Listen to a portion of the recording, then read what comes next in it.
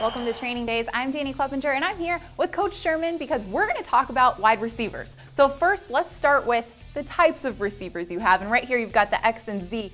Why are they called that, and what are the differences between them? Well, the difference is basically the Z will go to the two receiver side. So the tight end and the Z will go to the strength call. So if we said this is formation is I right, so the Y and the Z will go to the strength call. The X will always go away from the strength call. And also, when you get into the passing game, we have ways of just getting these guys in isolation. And by tagging it that way, it's a lot better for them. Well, let's talk specifically about a route. What route do you want to talk to me about today? Well, I'm going to talk to you about a route that we ran in San Francisco, and what we called it was 22ZN.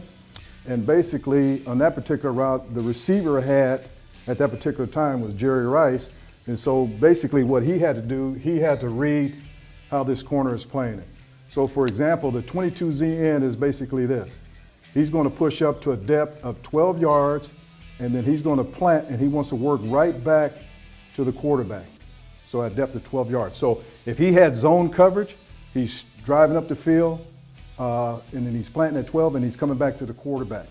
If it was a situation, if it was a roll corner, let's say, and he gives us a cover 2 look, half-field safety, then what he would do, he would alter his release a little bit, widening the corner, slipping him back inside, getting back on track, pushing up 12 yards, and coming back to the quarterback.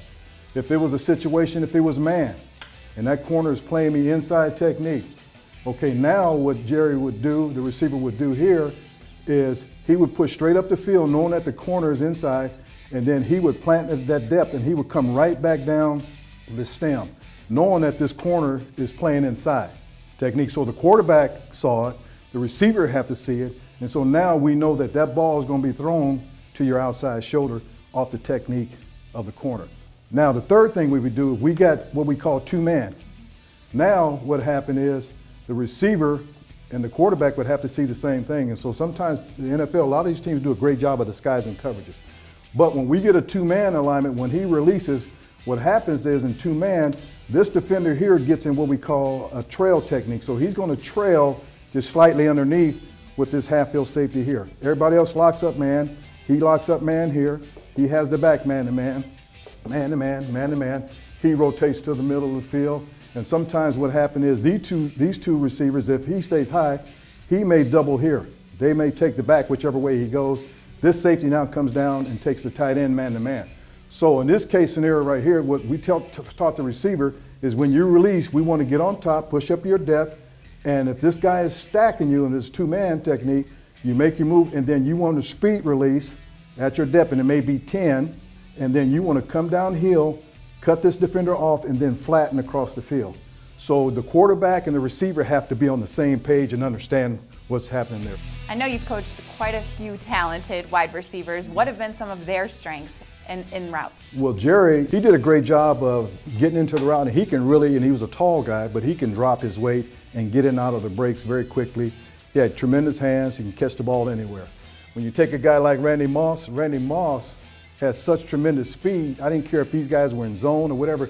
Randy Moss would have a route, say for example, if he's running a go route, he can just blow right by the coverage. Even if that corner is playing at 8-9 yards off, Randy can go by him. And then you get a guy like Dez Bryant. Dez is very powerful, he's explosive, and he has the ability to go up over you. So he's very, as you see, and when you watch him, he's very good in the red zone, because when they're one-on-one matchups, he has the ability to go up over a defender, or if a guy's playing on top, Tony Romo and Dez, they do a great job of throwing that back shoulder throw. So guys have different abilities to do different things.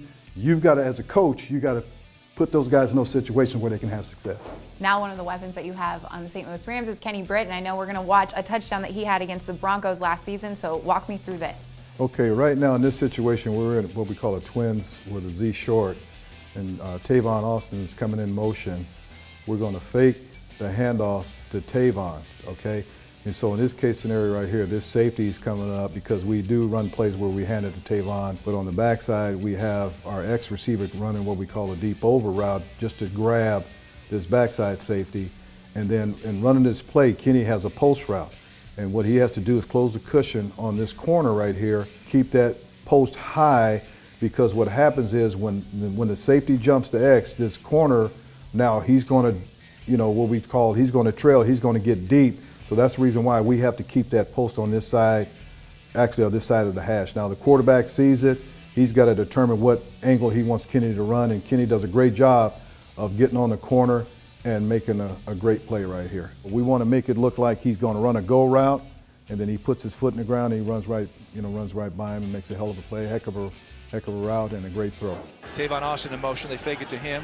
Hill back, wants to launch, Will down the field. Kenny Britt running one-on-one coverage. Britt's got it, 20, 10, 5.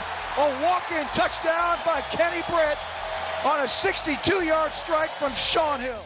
And touchdown St. Louis Rams. Touchdown St. Louis Rams. Well, Coach, thanks for talking wide receivers with me today. Thank you. And thank you, fans, for tuning in to Training Days.